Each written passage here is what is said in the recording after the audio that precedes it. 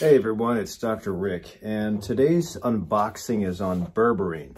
This is berberine. It's an herb that has been used in China for a long time, and it is an herb that has a tendency to help with elevated glucose or elevated cholesterol. You'll see a lot of posts on YouTube for the use in polycystic ovarian syndrome, and that is fantastic. If you don't know what polycystic ovarian syndrome is, I think I've done a video on it, but it's essentially too much testosterone and also too much insulin. So why would I want my patients to use it? Well, if they have polycystic ovarian syndrome, this is entry level before we go on to medicines or other things. Look at that. It's orange colored. That's odd. I wonder if that's that's got to be dye from the pill. I'm going to have to look up where the dye comes from. Or it might not be the dye from the outer covering of the capsule. It might actually be the color of the plant. So I will look this up later and post it down below. Or maybe I'll dovetail it to the video. But yes, berberine can be used classically for helping with lowering the glucose levels in pre-diabetics or insulin-resistant patient. So with insulin-resistant patients, you might not have an elevated glucose, especially if you're entry level. So when I mean entry level, that means it's just been discovered, or no one's ever found problems with your glucose before, but Saguil did an insulin level. I like to do baseline morning insulins, fasting, 12 hours. I also like to do the glucose and hemoglobin A1C.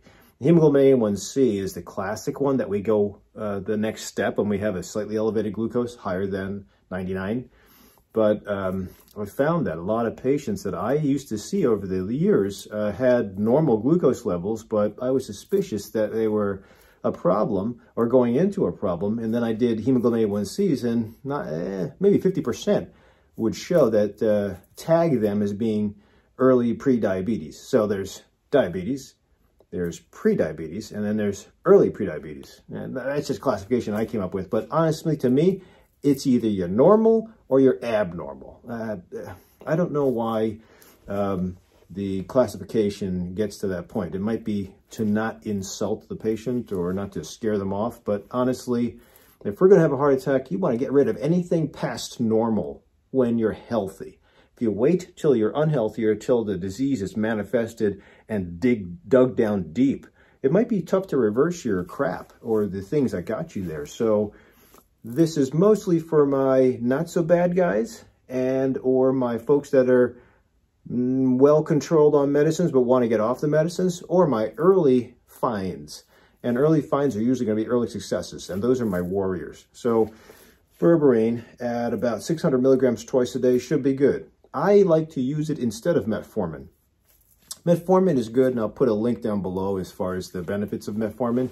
Even my longevity community is using metformin because of its anti-cancer effect. I think it is good. I've seen some bodybuilders use metformin to help, depending on the time of day and whether they're building down or tearing up, but I'm not sure that it's really proper to use it that way. However, in my insulin-resistant patients or my pre-diabetic patients or my regular hardcore diabetes patients that are making spectacular headway, this is a great thing to use twice a day. And I put some, now, unfortunately, a lot of the NIH studies on PubMed are from China. That's not unfortunate, but I don't know the schools in China that put the research out. There's one of these studies that came from Italy, but we'll go through it now.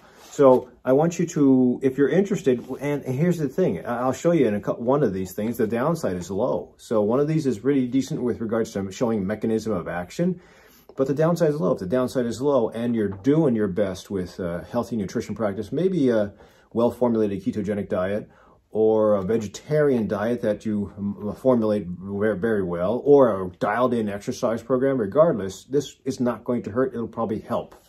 So this is the study that talks about the mechanism of action. So I'll flash it real quick and then we'll move forward. So this one in particular talked about how it improved the way the endothelial, the lining of the blood vessels, responded to elevated glucose. So you have to know that when you're insulin resistant or pre-diabetic, or it used to be called insulin or glucose intolerant patient, the bottom line is your glucose levels are too high for whatever reason. Either you eat too much, your insulin's not working because you're resistant to it, or you have a problem with insulin from the pancreas if you're type 1 diabetes. But something is not allowing the glucose, the fuel, to get in from the vascular space, the blood vessels, into the cell. And it has to get into the cell to be used as fuel. If it just circulates around the bloodstream, it doesn't help. In fact, it hurts. If too much glucose showers the blood vessels, it irritates and chops or sands down. If you've ever sanded wood, it sands down the lining of the blood vessel. And that's not good to do that to a living thing. So when you do that, so it does work. They found that it worked to decrease fasting or postprandial glucose, which is good. That means after eating glucose measurements. This was also a China study that talked about how it benefited from not only the glucose, but losing or lowering LDL cholesterol. So my guys that have metabolic syndrome, or my guys with elevated cholesterol too, positive effects in lowering LDL. LDL is the heart attack cholesterol, for those of you who believe that cholesterol leads to narrowing of the coronary arteries. I'm going to do a video tomorrow that will present my thesis on, not thesis, but my argument for glucose will actually be the thing that causes the cholesterol to get stuck and irritate the lining, and that causes plaque formation, but we'll just keep it at berberine for now. So this is another study from China. Again, underpowered. I think it was like 32. Well, most of these were underpowered in China, but underpowered, but it showed that those of you that take simvastatin or cholesterol medicine, it helped. When you used a combination of berberine and the cholesterol medicine, the combination worked better than the single units alone. Berberine helped to lower LDL. Simvastatin, the cholesterol medicine, helped to lower LDL. The combination of both together definitely helped to lower LDL. And if you're just going by metrics, you lower your LDL, technically the cardiologist will be happy, even if you have a stent. So moving forward, a stent in the heart. That's angio. When you have a heart attack nowadays and it's early, you can go to the emergency room, have crushing chest pain, 10 out of 10, you can't breathe, you're about to die. They find that you have elevated enzymes. They find you're having a heart attack on the EKG, the heart tracing, and then they call in the code or the team that gets you to the cardiology suite. And a cardiologist meets you. They put a catheter in your artery. They see where the narrowing is. They find it, and then they open it up. And then you go from 10 out of 10 crushing chest pain to 0 pain. And it's fantastic. You're saved at that point in time. And they watch you for a little while and keep you a day or two, but that's great. But sometimes the reversal, that quick of pain, doesn't really leave a mark on, I got to make a lifestyle change. It just says, okay, you got stents, see you later, control your cholesterol, watch your blood pressure, see you in 3 months, follow up with your primary care doctor. And then the weight isn't changed, the eating habit's the same.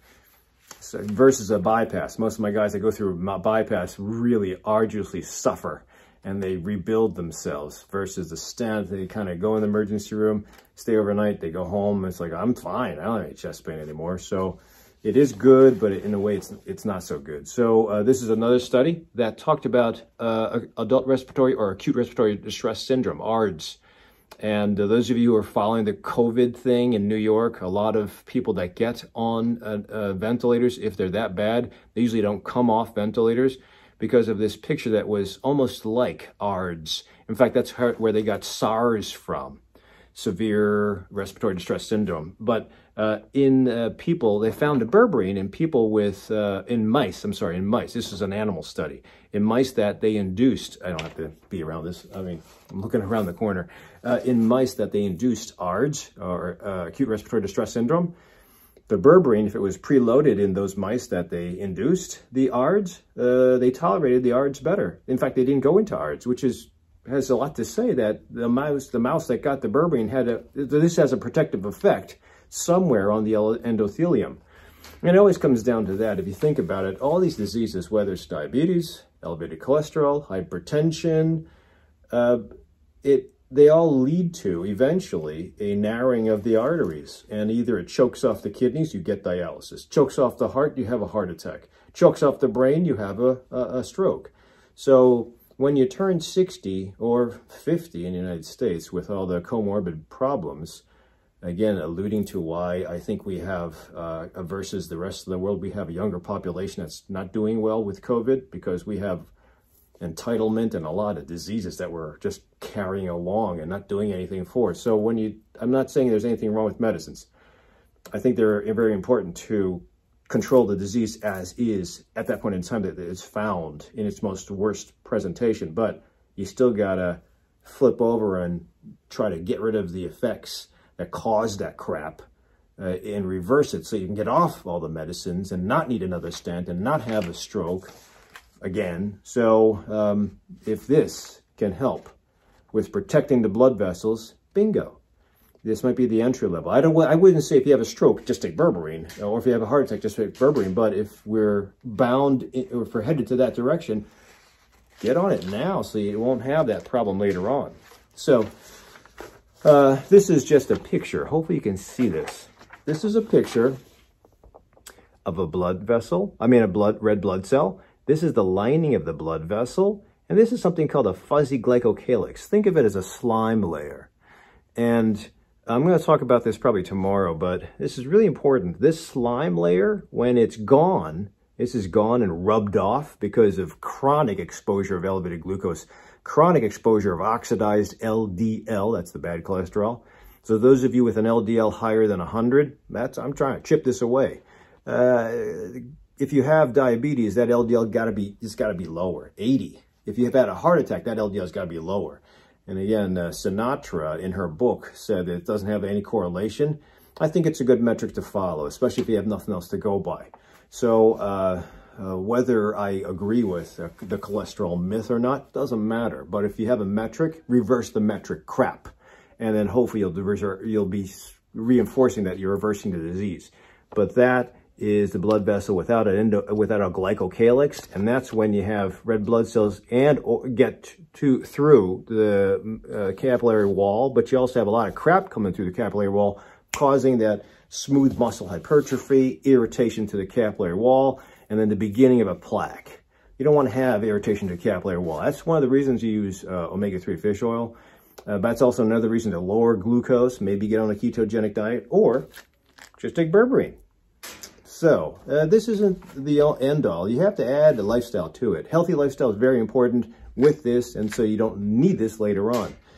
This final one is just to present a spoiler alert that I'm going to be doing something on a glycocalyx, but this is a hypothesis that eventually the reason for plaquing and damage and all the things I just mentioned, stroke, dialysis, heart attack, is because of damage to the endothelium. And I'll present this tomorrow in another tutorial, but for now, I'd say this is a thumbs up. I like berberine, innocent, zero side effects, if anything, and you can use it with your metformin if you're on metformin already, or even with your SGLT2 or your injectable insulin-like medicines or your insulin. You just have to work with your doctor. So don't just take this alone. Talk to your doctor. I say this is nice. This is about 1,200 milligrams per 2 capsules. I'd say 1 capsule twice a day at 600 milligrams twice a day. Should be good enough. I do it for about 3 months and recheck numbers, including random insulin in the morning, and see how it goes. So if you have your experience about how to use berberine, and this would be the same way to 1 capsule twice a day or 600 milligrams twice a day. This was approved by Consumer Lab, by the way, as being perfect and the lowest price. So if you have your ways that you take or use berberine, whether it's for prediabetes, insulin resistance, or polycystic ovarian syndrome, put them down below, your experience, and if you had any side effects. Otherwise, I'll see you at the next unboxing. Hey everyone, as a corollary, I found out that berberine is actually yellow colored. So the yellow color on the cotton that came in the packing is because of not the capsule, not the dye, but the plant itself. In fact, I found out that the berberine plant sometimes is used as yellow coloring or yellow dye for clothing. So don't be worried. I'm just curious if this causes yellowing of the poop. So if you've had any, put your comments down below if you don't mind, anonymously, if you've had any problem with yellow poop. Don't forget to subscribe, and I'll see you at the next video.